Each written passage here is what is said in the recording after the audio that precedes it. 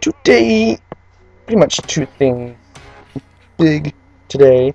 One was the premiere of the show Falling Skies, which is pretty epic, I must say.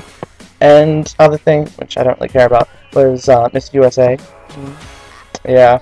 Didn't really know that was happening. Just popped up and like, oh, guess we'll watch it. Whatevs. And Miss California won that. I like to dress, but I guess she's okay. Whatevs. I like the runner-up, Miss Tennessee. She was cooler, in my opinion. But Miss California's dress was definitely beat hers, even though it was green. Although it did go with her.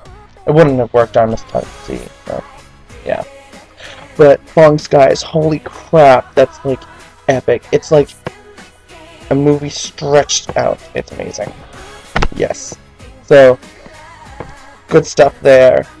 Totally check that up on Hulu once it's uploaded, because I'm sure it will, because it's super awesome. Oh my god. Yes. If you don't already know what Falling Skies is about, it's a show about like an alien invasion or whatever and stuff.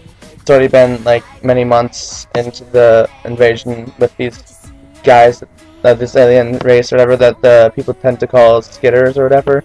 That's what they called them. And yeah, they are like these six-legged creature-like things and stuff. And they have these suits that are like more humanoid and stuff, and they're pretty crazy. Yeah. And I noticed one actor in it was one person who guest starred on iCarly in I Dated Bad Boy. Yeah, noticed that. And I feel like I noticed someone else. There was a head general dude that was in Armageddon. Yes. Thank you, Zach. You found my DS. Yeah, that's pretty much all that matters to me today. See ya!